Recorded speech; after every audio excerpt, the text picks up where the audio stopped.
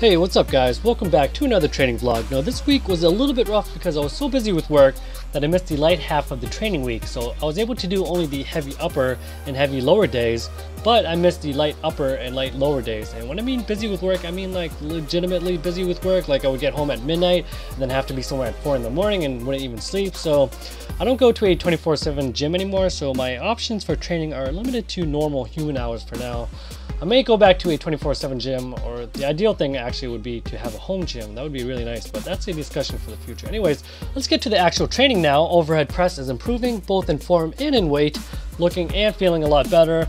Pull-ups, one thing that really helps me feel it in the back is to keep my chest up and try to pull with my elbows and try to pull them like behind me towards my lower back area.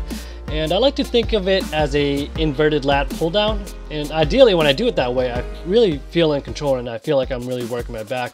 Dips, I'm finally adding some weight to it. It's only 4 pounds. I'm just going to keep the progress slow but steady, and I don't want to overload my Kegels too quickly by adding too much weight between my legs. Squats, I had a mini goal for squats in mind, which was 245 pounds. It's not really a milestone, but more like a little checkpoint, just something to look forward to and keep myself motivated.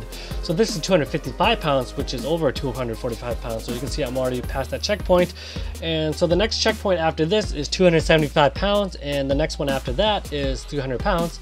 And then after that, if I get back to squatting 315 plus pounds for reps, I'd be really stoked, and I'm going to give myself about a month or two for each checkpoint, assuming nothing crazy happens. But before my injury, I think my best 5x5 was 345 pounds. So if I could do 3 sets of 5 with 315 pounds as a casual lifter, I think that would be a pretty solid number for a person of my size. Deadlifts, first checkpoint will be 315 pounds, so I'm almost there. After that is 365 and then 405, and I've actually never really tested the full capabilities of my conventional deadlift and my high bar squat, and also going completely without any gear including a belt. So I'm really interested in seeing where this will all go. For me, if I stuck to low bar squats and sumo deadlifts, just knowing how much I used to lift compared to what I'm doing now, I would feel really demotivated, but switching up the style and stance makes me feel like almost a completely new lifter.